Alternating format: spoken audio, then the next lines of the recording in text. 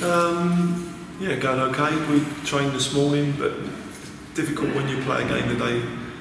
You know, 3 games in 5 days or so here, so there's not a lot of rest for the players. But the preparation's gone all right. Things that we do this morning that we hope they can take forward into the game. What do you think that we lack in the team? I think maybe leaders, you know, people on the pitch who can rally the other players when things are not going so well.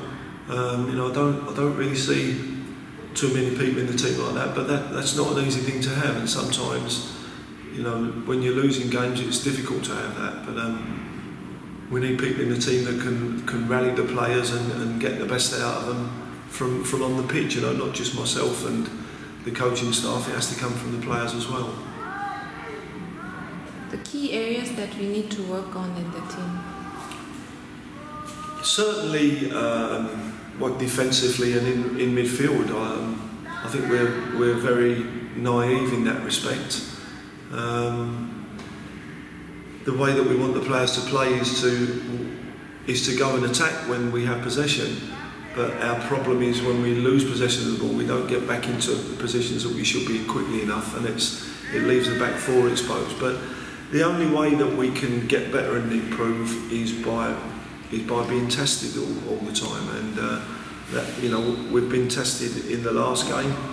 We're going to get tested again this afternoon and again on Saturday. So hopefully the players can learn from the games that we're going to get coming up now. Just last question, that so we have a match today. Anything that you would like to say about it? Well, not really, because I don't know the opposition. I know it's the Bhutan, the second team, but I don't know what standard that is. But it's about us. We have to take the game to them, and let's give the people who are back in Bhutan something to be cheerful for, and let's, if the players win, it boosts confidence, and then another game coming up on Saturday, and if we can win that, more confidence, and that's great then leading into the competition.